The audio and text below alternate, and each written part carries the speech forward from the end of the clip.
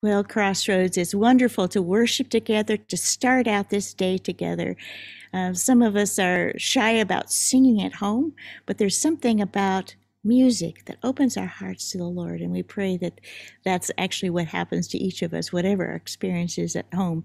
Now, those of you that have joined us since that song started, we just want to welcome you. We want to be able to say that we're happy that you're here. We hope that you'll figure out, if you're new, that there's two different views. In the upper right-hand corner of your Zoom, you can be on a gallery view or speaker view, which does help you to be able to see those song lyrics or from the app.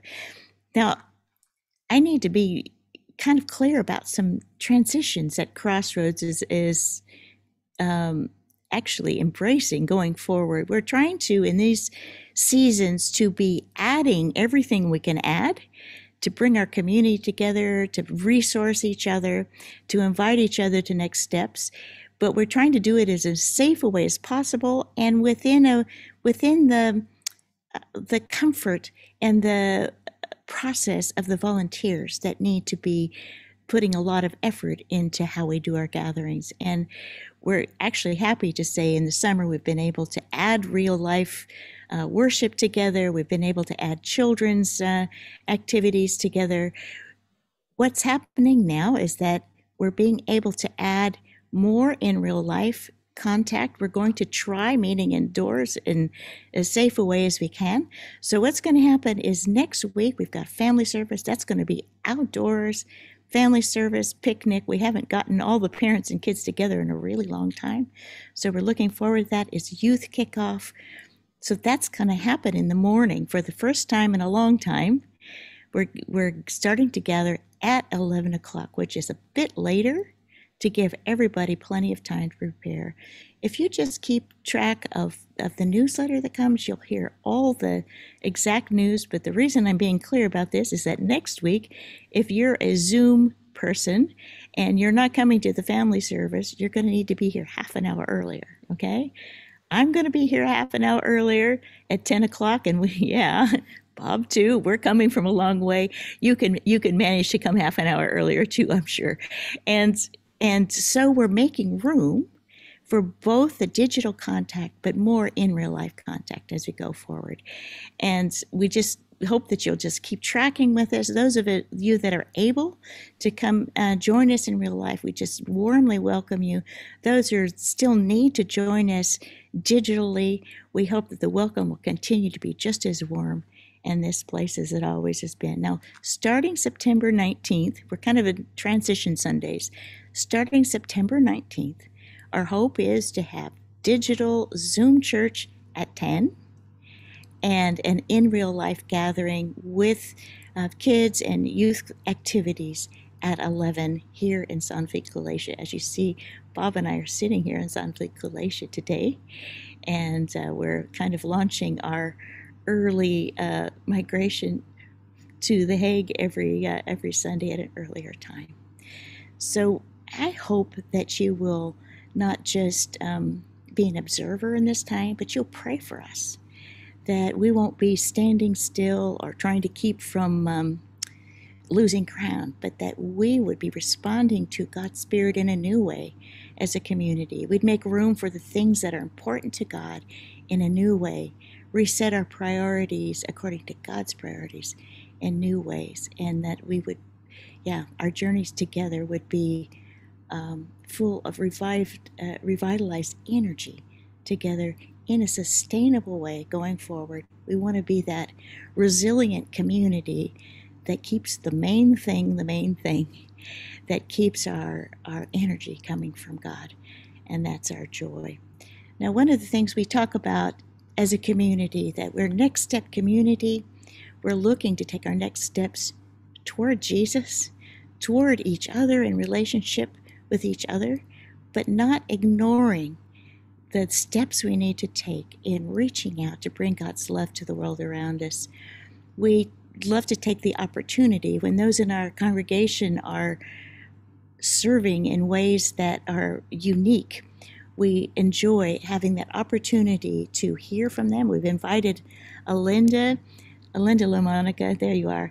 We've invited Alinda to join us. We've heard from Alinda a number of times along her journey. She's, of course, a very long-term crossroader and is somebody who understands that vision for bringing the love of Jesus to the world. She has a new job and new opportunities that she wants to invite us into in being God's people in the area of caring for refugees, displaced people. And yeah, Alinda, I'd just like to welcome you. Just like you to tell us just a little bit about what's up with you and maybe some ways that we can be involved. Yes, thanks so much, Miriam. Good morning, everyone at Crossroads. It's good to see your faces. And yeah, so Miriam asked me to share a bit about the work that I'm involved with right now. I actually just came back from a Bible school a couple months ago, as some of you might know, which has been such like a life-changing experience. And actually within a month of coming back, I found a job. And yeah, I just see, yeah, really God's faithfulness in that. I feel like the last years he's really put the refugee theme on my heart throughout my studies. And now he actually, yeah, provided a job for me at the Refugee Foundation. For the Dutchies, it's at Stichting Vluchteling. And I've been working there now for the last 2 months about in their communication team, mostly focusing on events. And I will share a little bit about that later. But I thought maybe for the people who are not so familiar with the work this organization does, they're really an emergency aid organization. Whenever there's an emergency anywhere worldwide, they provide direct help to the people affected. And of course, with a specific focus on refugees. Yeah, they respond to the world's worst humanitarian crisis with emergency aid. So like shelter, medical care, food, clean drinking water, all of those things. Yeah, and now as many of you probably know, the world's eyes are really on the crisis in Afghanistan. And yeah, I'm sure that breaks your heart as well to see the situation there. Yeah, you can just feel so, or I can sometimes feel so helpless watching it. And it's been such a good learning experience to be in this organization as this crisis kind of evolves. And it's really encouraging to see how quickly they kind of, were on their feet and on the ground in Afghanistan. The Refugee Foundation actually has partners there already that they're working with for years, which really allowed them to act fast now in this crisis. Yeah, there's a great need there, and violence is escalating. There's about 3.5 million Afghans fleeing within the country itself, and another like 2.6 million who have actually left or fled the country. And about 90% of those like go to neighboring countries, like mostly Pakistan and Iran. Yeah, they take in about 90% of these refugees. So yeah, what the Refugee Foundation is doing is that they have already some help projects in the southern states or in the southern provinces, mainly Kandahar and Zabul. I have to look at my notes sometimes for these for these specifics. And they mostly provide medical and psychosocial help. And they've also been trying to start helping in Kabul itself, mainly focusing on families who are fleeing. And they provide them with cash help so they can provide in their basic needs themselves. But it's a really challenging situation. Many NGOs are talking with the Taliban right now, negotiating if they can still continue to provide help Up till now, that seems to be the case, but yeah, it changes daily.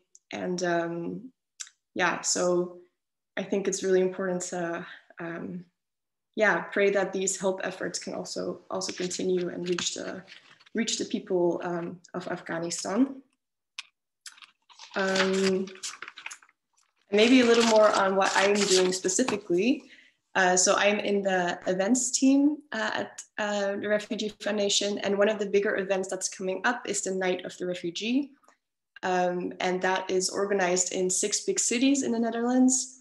And that means that during that night, it's 11 and 12 September, thousands of people are actually going to walk through the night, 40 kilometers in the dark, to kind of raise awareness in a positive way for the refugee situation, and to raise funds as well for our emergency aid.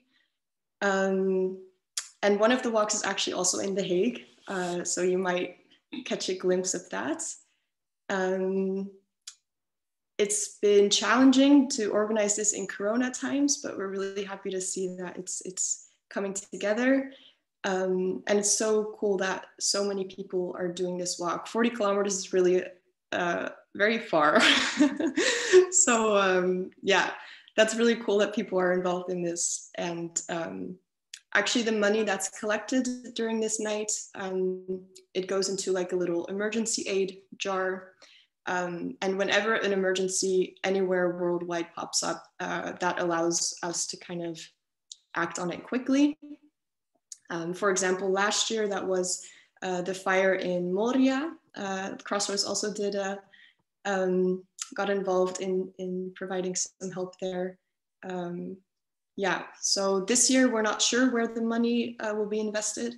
After the night, we see where the need is the highest, and then the money will go there. But the chances very high that it will be go towards, at least part of it will go towards Afghanistan as well.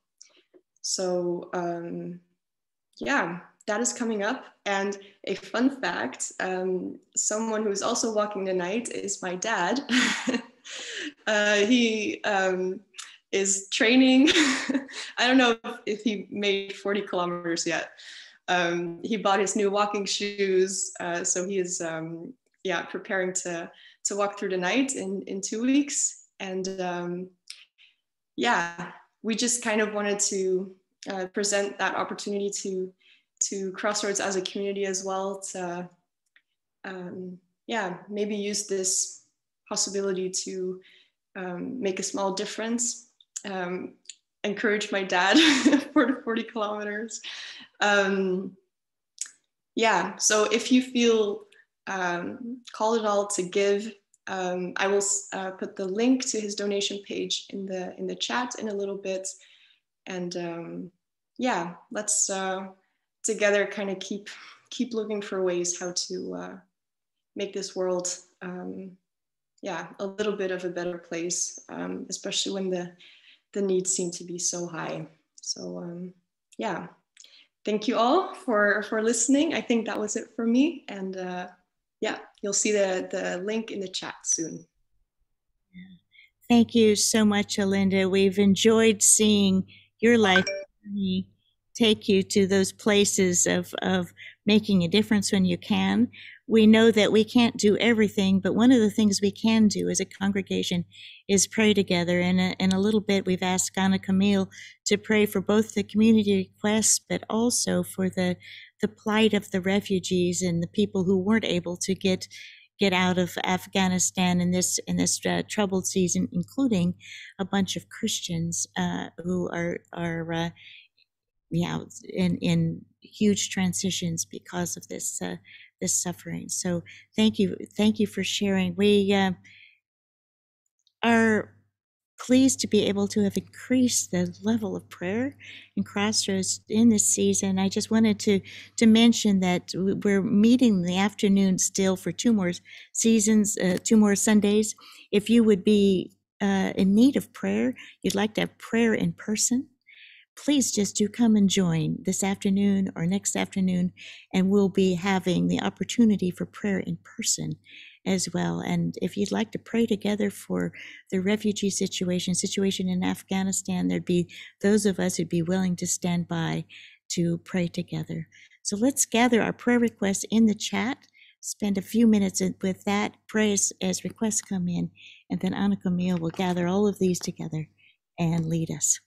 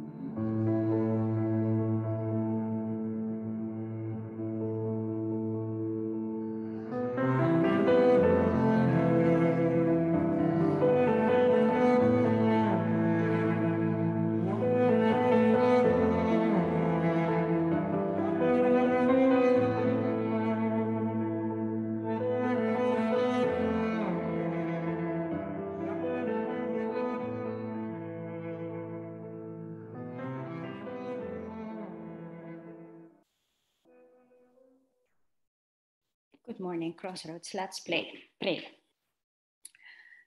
Dear God, thank you, Lord, for this morning. Thank you that we can gather together, Lord, to celebrate you and to lift your name, Lord. We worship you. We adore you, Lord. You are our Savior, Lord, our Redeemer and our Abba Father, Lord. As a follow-up on what Alinda just shared, we keep praying for Afghanistan, for the Afghanistan situation. Lord, we pray for wisdom for the current leaders, current governments, but also future leaders and governments, Lord. I pray, Lord, for wisdom, Lord, irresistible wisdom, Lord. I pray, Lord, for a renewal, Lord, of their thinking, Lord, that your authority will prevail, Lord, in their minds and in their hearts, Lord. And I pray, Lord, that that even the situation is as it is, and we don't have all the answers, and we don't know why the situation is as it is, Lord. Let's not keep us from praying for our sisters and brothers, for these leaders, Lord.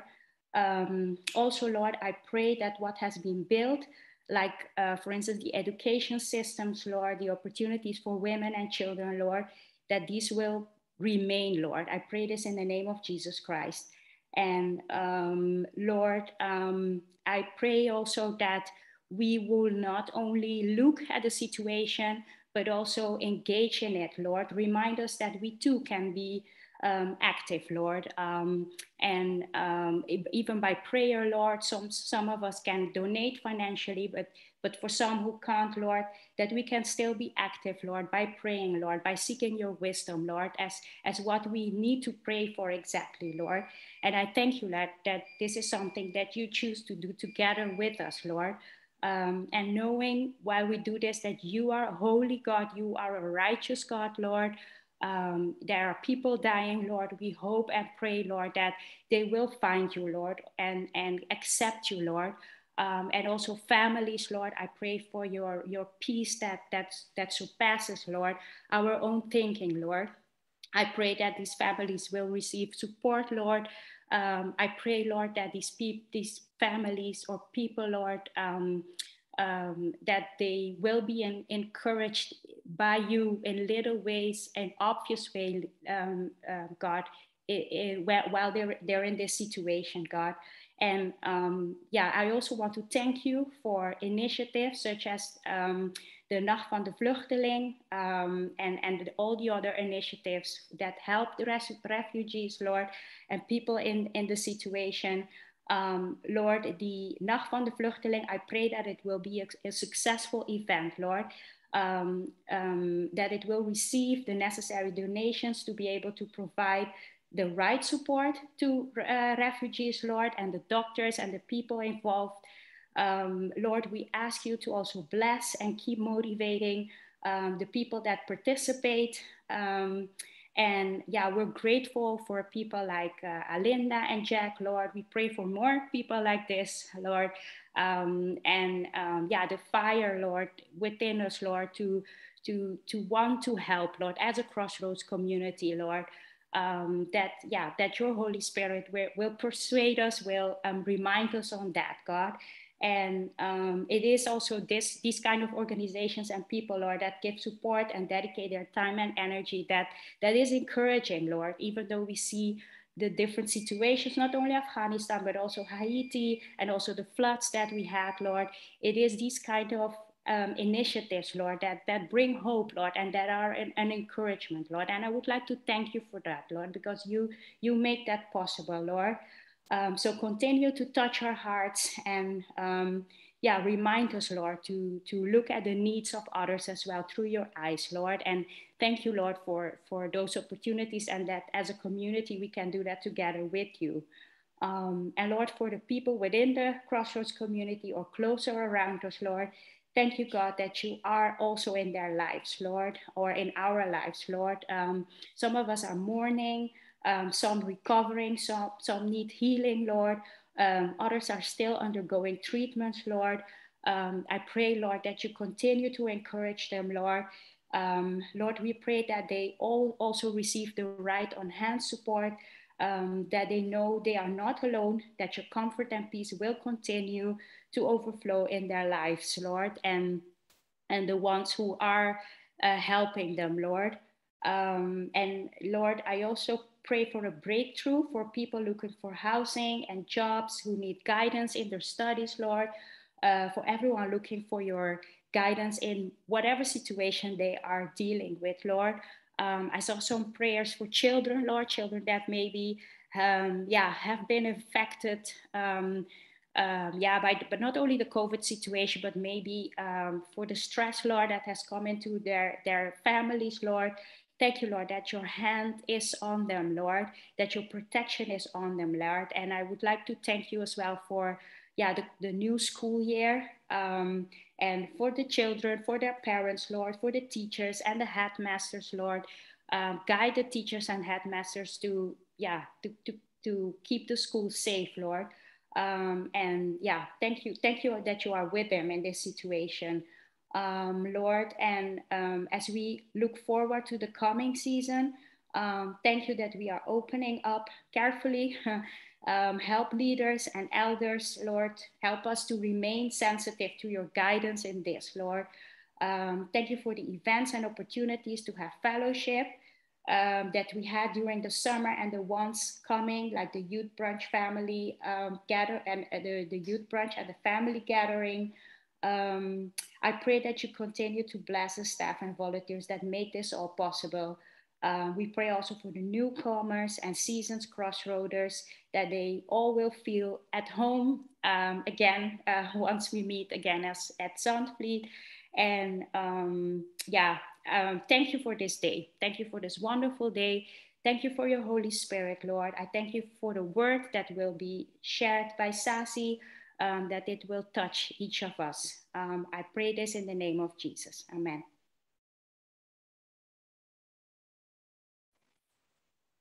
Thank you, Anne Camille. Good morning, Crossroads. My name is Sasi Bene, and I'm a member of the teaching team here at Crossroads. And it has been a long time since I've been here speaking in church. As the schools got out, me and my family, we packed up and we went on a holiday.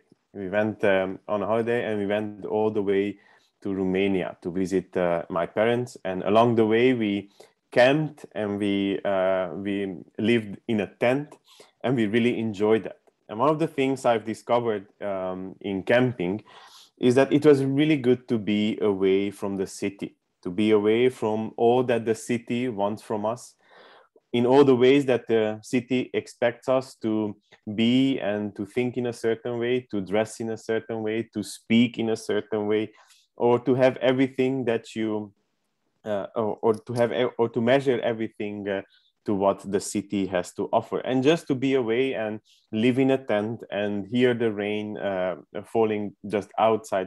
It was really a good time to be away. Now, during the summer here at Crossroads, we have been reading through the wisdom literature in the Bible. The Bible has quite a large portion of the Bible is wisdom literature, and we have been thinking through just real life wisdom, how to live well, how to work well, about relationships, about spheres of influence.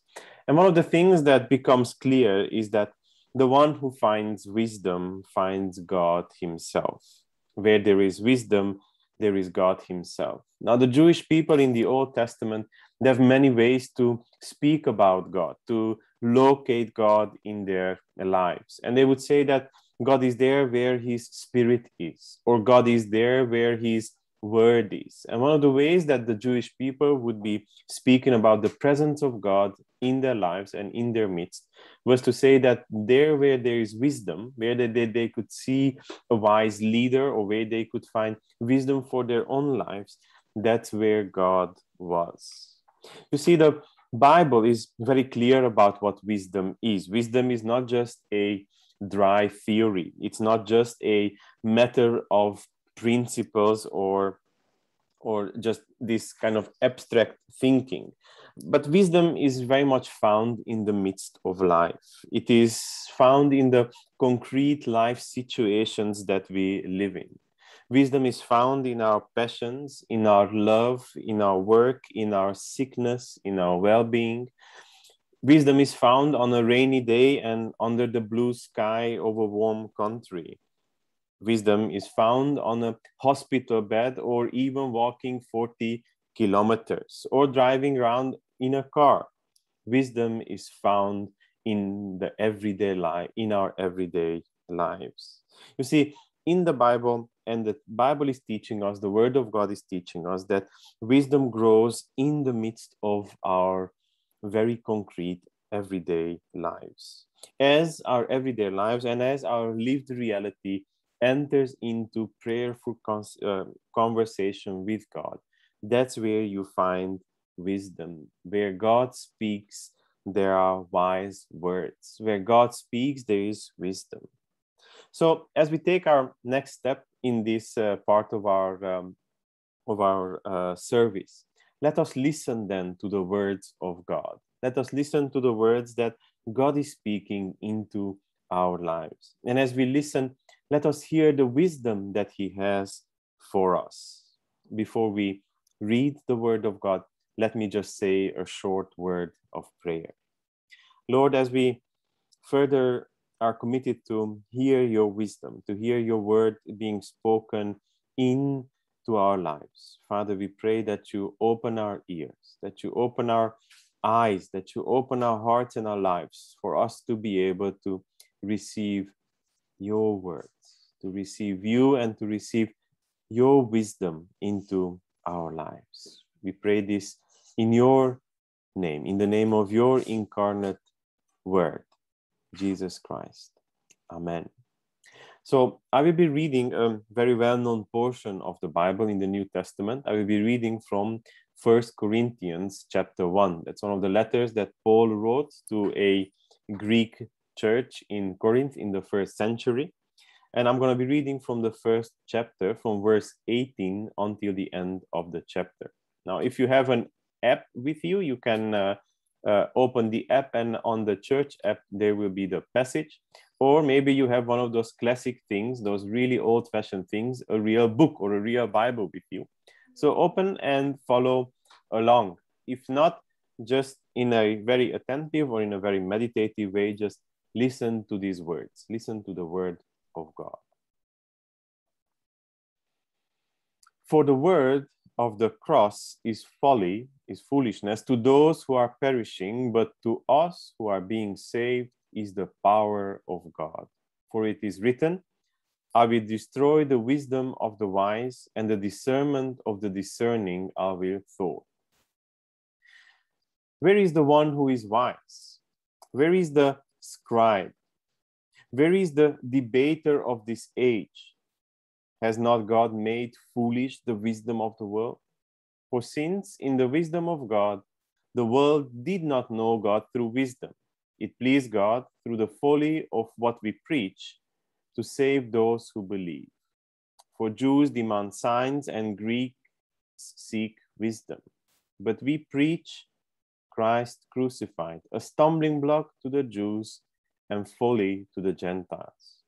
But to those who are called both Jews and Greeks, Christ, the power of God and the wisdom of God. For the foolishness of God is wiser than man, and the weakness of God is stronger than man. For consider your calling, brothers. Not many of you were wise according to worldly standards. Not many were powerful. Not many were noble by birth. But God chose what is foolish in the world to shame the wise. God chose what is weak in the world to shame the strong.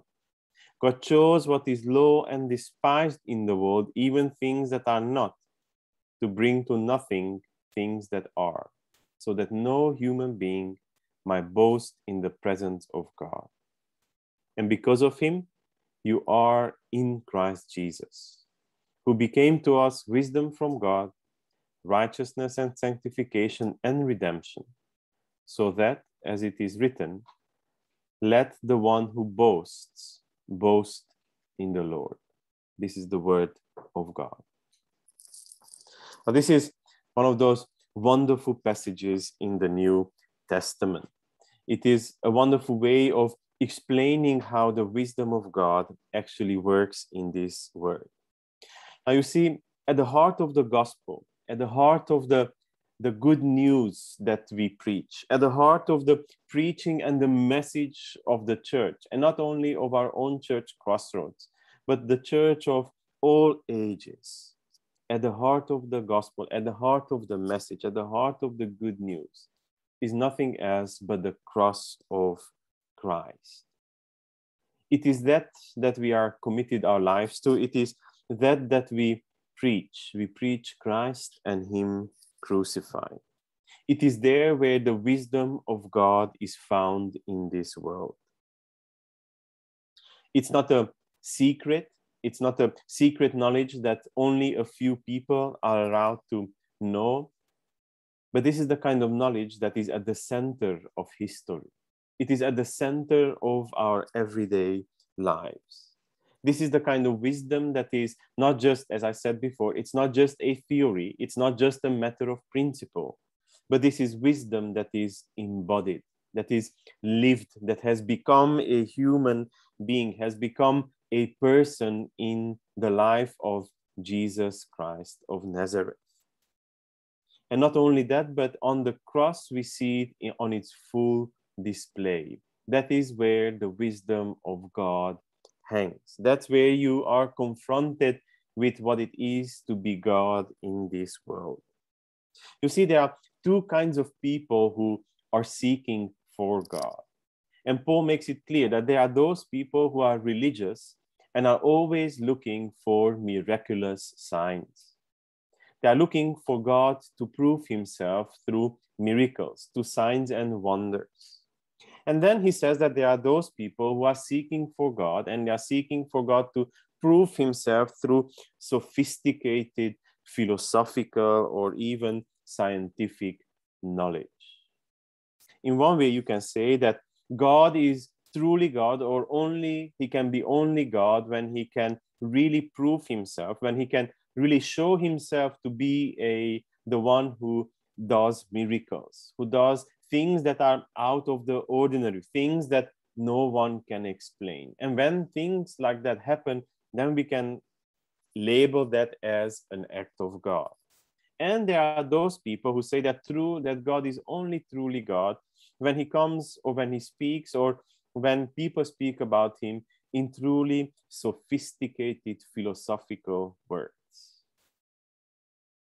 And Paul says, scripture tells us that actually when both are seeking for God, they are ultimately disappointed. That God in Jesus Christ becomes a letdown, becomes a disappointment. Because all that God has to offer as a proof of who he is in this world and how he is in this world is none other than the cross of Jesus Christ.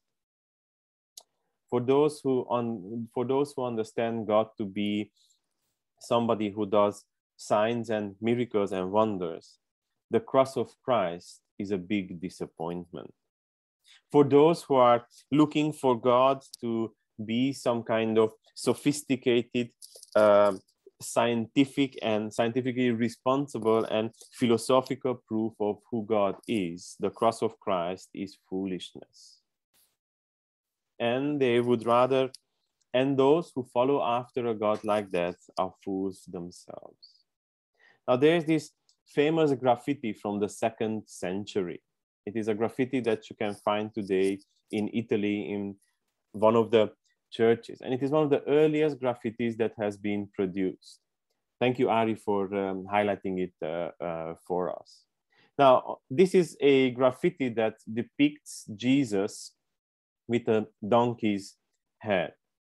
And he is on a cross. And you see that there is a person who is looking up to him, who is worshiping. And there's this Greek sentence on it. And the Greek sentence reads, Alexamenos worships his God. Now, for a sophisticated city dweller, somebody who is educated in the philosophy of the day, somebody who lives on the highway on his life, seeing a Christian worshipping a God who is crucified on a Roman cross is none other than a big foolishness. You see, us being believers in Jesus Christ, us being believers in Jesus Christ and him crucified, it puts us in a place where we seem to be foolish people, because we have surrendered our lives to none other than Jesus Christ and him crucified. Thank you, Ari, for highlighting this image. You see, nothing much has changed since the 1st or the 2nd century up until today. Being a Christian, it feels like that it is foolish in these days. Being a Christian and following after Christ seems foolish. And then Paul says that consider the foolish things of this world, because it seems like that this is how God works in this world. That actually he has called those who are weak, those who are foolish, those who are low, those who are nobody or nothing in this world, in order to shame the wise, in order to shame the strong and the powerful, in order to do away the things that are not, in order to prove himself to be God in and through the lives of those who are foolish, those who are weak, those who are low, those who are nobodies in this world.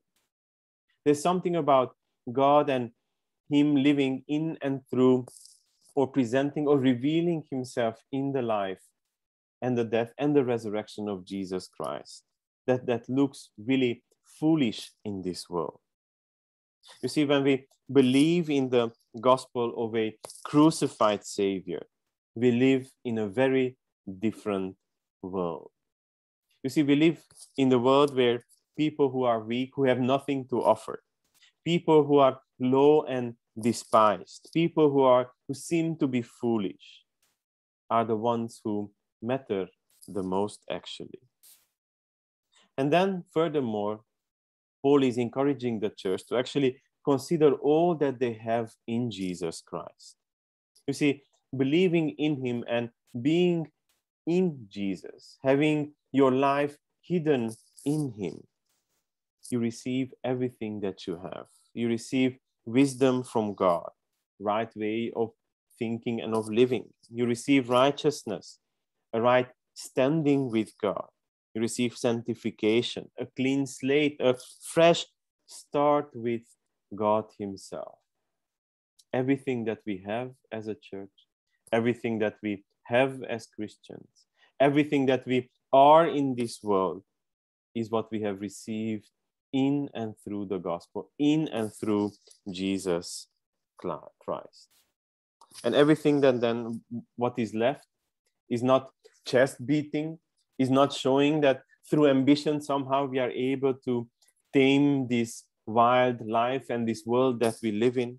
But all that it remains is actually hands lifted up high in praise and in prayer to none other than God Himself, to none other than the one who created the world and the one who is redeeming our lives in this world. And what is left then to consider actually is how then to live wise lives. How it is then to live in this world that is so complicated, this world that is so difficult, that one news cycle taking over the other one.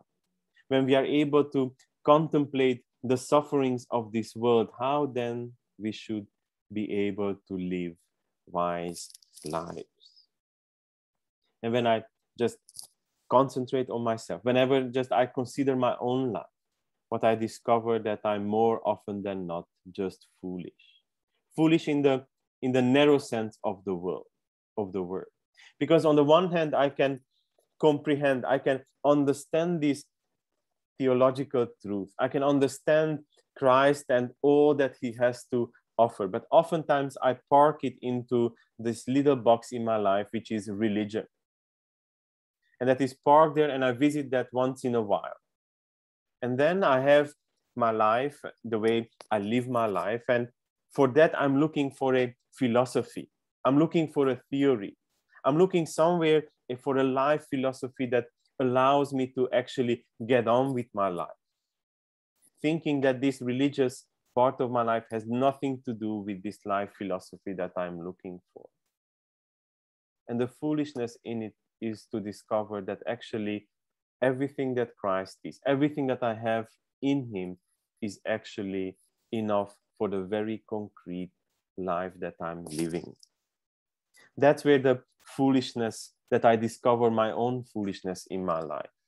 That on the one hand, I can pray for the kingdom of God to come, but I'm happy with huisje, boompje, beestje. Sorry, for those who don't speak Dutch, I'm just happy with probably the most common life philosophy of the Netherlands, that you should be satisfied with your house, with your tree, and with your little dog that you have in your life. Right? That's what everybody is longing for to have. But I pray for the coming of the kingdom of God.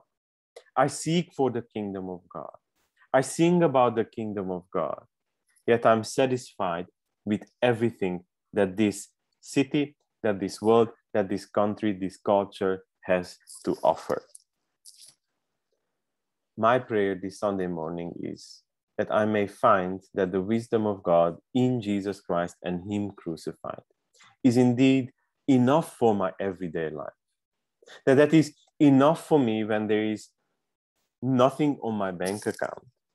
That it is enough for me, that Christ is enough for me when I'm thinking about my career choices, when I'm thinking about my work, when I'm thinking about where should I run, when I'm thinking about how should I spend my time. That Christ and Him crucified, the foolishness of God, the wisdom of God, that is enough for me for those everyday situations. Now, Crossroads, as we end this portion of our service, there's a song that we can listen to now, and we can listen to meditatively as a way of responding, as a way of just hearing the words of God, not only being spoken to us, but also helping us to sing, helping us to meditate further on what God has to say. After the song, we will come back, I will pronounce the blessing and make some final remarks. Thank you.